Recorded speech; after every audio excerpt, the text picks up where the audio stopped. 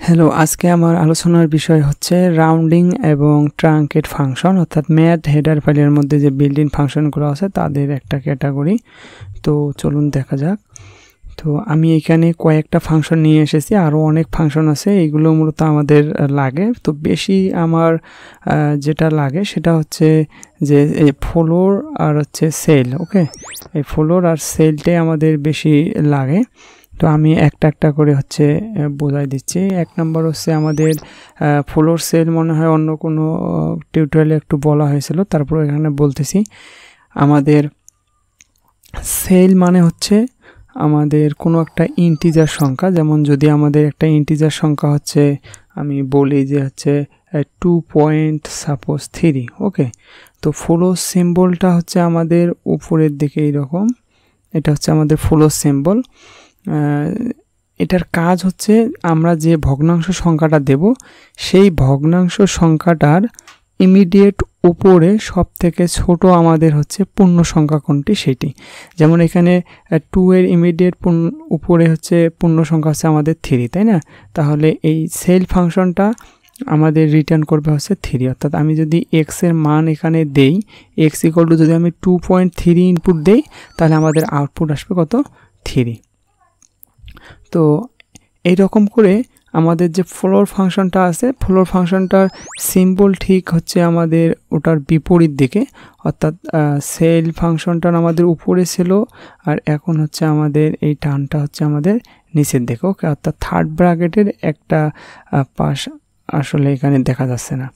তো ফ্লোর ফাংশনের কাজ যেটা হচ্ছে সেটা হচ্ছে আমাদের যে ভগ্নাংশ সংখ্যাটা থাকবে সেই ভগ্নাংশ সংখ্যাটার ইমিডিয়েট নিচের সব থেকে বড় যে পূর্ণ সংখ্যা সেটা।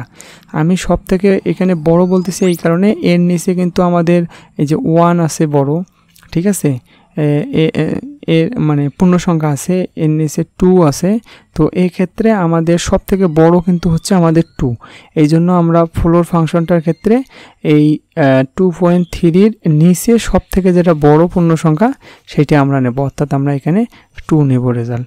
আর উপরেরটার কথা বলছিলাম যে এই সংখ্যাটার ইমিডিয়েট উপরে সব থেকে ছোট সংখ্যা, লক্ষ্য করেন এর উপরে কিন্তু আরও অনেক পূর্ণ সংখ্যা আছে, 4, 5 এরকম করে ইনফিনিটি পর্যন্ত কিন্তু আমাদের হচ্ছে পূর্ণ সংখ্যা আছে, কিন্তু সব থেকে ছোট কোনটা? সব থেকে ছোট হচ্ছে আমাদের 3, যার কারণে সেল ফাংশনটার আমাদের রেজাল্টটা আমি কিনেছি 3।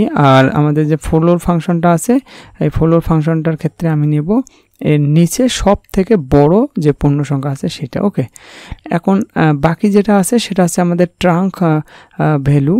এটা আমাদের যেটা করবে, দেখেন আমাদের যে মানেই আমরা দেই না কেন ইনপুট, এটার ক্ষেত্রে আমাদের সেই মানটার দশমিকের পরের অংশটা বাদ যাবে। ওকে, তো এই ট্রাঙ্ক ভ্যালুটা আমাদের যেটা করবে সেটা হচ্ছে যে আমি যদি এই ফাংশনটা ব্যবহার করি তাহলে আমাদের যেটা হবে যে এখানে 0.3 যেটা আছে সেটা আমাদের বাদ গিয়ে আমাদের রেজাল্ট আসবে শুধুমাত্র 2।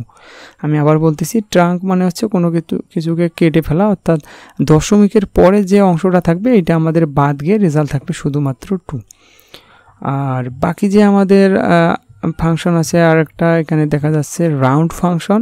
তো রাউন্ড ফাংশনের কাজ হচ্ছে, আমি যদি রাউন্ড ফাংশনের মধ্যে হচ্ছে 2.3 এইটা যদি আমি ইনপুট দেই, অর্থাৎ এক্স এর মান যদি এটা দিয়ে দিই এখানে, সেক্ষেত্রে রাউন্ড ফাংশনের কাজ হচ্ছে আমরা যখন ম্যাথমেটিক্যাল কোনো প্রবলেম সলভ করি সেই প্রবলেমগুলোতে আমরা কি করি, আমরা করি হচ্ছে যদি আমাদের দশমিকের পরে আমাদের 3 ঘর বা 4 ঘর এরকম আসে, সেক্ষেত্রে 1, 2, 3, 4, 5 সরি একটু সরাই নিচ্ছি, আমি সরতেছে না। ওকে, জুম করে নিচ্ছি।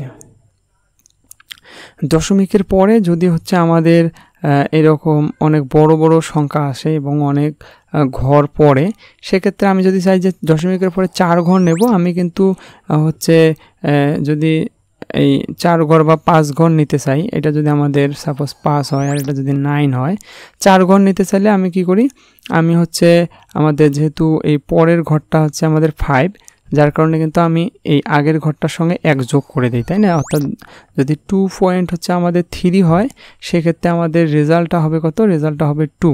কিন্তু যদি আমাদের এইরকম হয় যে 2 পয়েন্ট হচ্ছে আমাদের 5, সেক্ষেত্রে কিন্তু আমি এখানে যেটা করব সেটা হচ্ছে আমি 2.6 লিখবো, তাই না? অর্থাৎ এখানে আমি লিখবো 2.6। তো এইখানে যেটা করা হয়, এখানে 2.6 না করে আমরা যেটা করব সেটা হচ্ছে আমরা এইখানে 3 নিয়ে নেব। আমি আবারও বলতেছি যে আমরা দশমিকের পরে কোনো সংখ্যা যদি আমরা বাদ দিয়ে দেই সেক্ষেত্রে যত ঘর নেব ওইখানে যদি আমাদের 5 অথবা 5-এর থেকে বেশি হয় তাহলে কিন্তু তার পূর্বের ঘরটাতে 1 যোগ করে দিই।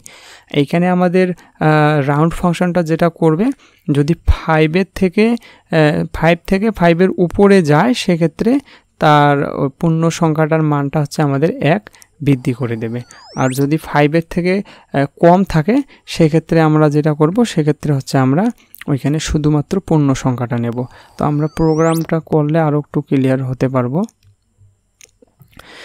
আর সবার শেষে যেটা ফাংশন দেখতেছি এটা খুবই আমাদের একটা গুরুত্বপূর্ণ ফাংশন। সেটা হচ্ছে আমরা জানি যে আমাদের যে মডুলাস অপারেটর আছে, অর্থাৎ মডুলাস অপারেটর বলতে যে পার্সেন্ট যে সিম্বলটা, অর্থাৎ আমি যদি 5কে হচ্ছে 2 দ্বারা মোড করি তাহলে কিন্তু আমরা ফলাফল পাই 1, তাই না? এবং আমি অবশ্যই বলেছিলাম যে এই মডুলাস অপারেটরটা শুধুমাত্র আমাদের পূর্ণ সংখ্যার ক্ষেত্রে কাজ করে, এটা আমাদের ভগ্নাংশ সংখ্যার ক্ষেত্রে কাজ করতে পারে না।